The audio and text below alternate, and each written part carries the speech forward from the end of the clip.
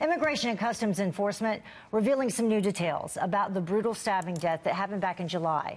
7 suspects are in custody, 6 of them tagged as gang members. Garrett Tenney's live for us in Washington with more on this. Hi, Garrett. Well, Heather, we are learning more about these suspects who are facing first-degree murder charges for a brutal knife attack on a rival gang member. According to ICE, 6 of the 7 individuals in custody are in the country illegally. 5 are from El Salvador and 1 is from Mexico. Those 6 have been identified as members of MS-13 in a federal gang database. Police say in late July, the group targeted a 21-year-old man, a member of a rival gang, and brutally stabbed him to death outside of his apartment in Towson, Maryland, just north of Baltimore.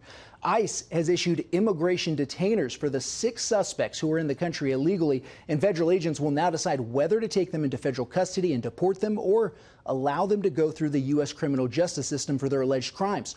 All 7 could face life sentences if they are convicted. President Trump, of course, has repeatedly singled out MS-13 for its brutality and sought to use that group as justification for a number of his actions to crack down on immigration, Heather. Yeah, so the border wall funding obviously will be one of the big battles as Congress returns to work this week. What do we expect on that front?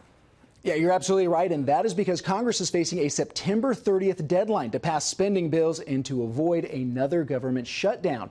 The battle over immigration and the president's border wall is expected to be a key sticking point in those negotiations. President Trump will once again try to get Congress to fully fund his signature campaign promise, and Democrats are reportedly preparing to once again block that from happening.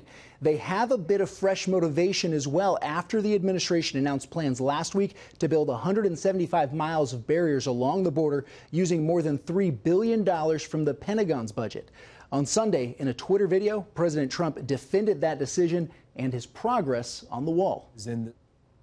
We're taking money from all over because, as you know, the Democrats don't want us to build the wall. They're fighting us at every step.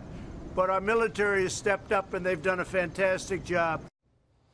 Congress is also poised to hold another vote on a resolution of disapproval to override President Trump's national emergency declaration. You'll remember Congress voted to do that earlier this year, but did not have enough votes to override the president's veto then. This next vote could come as soon as the middle of this month. Heather and Bill. Garrett Tenney live for us.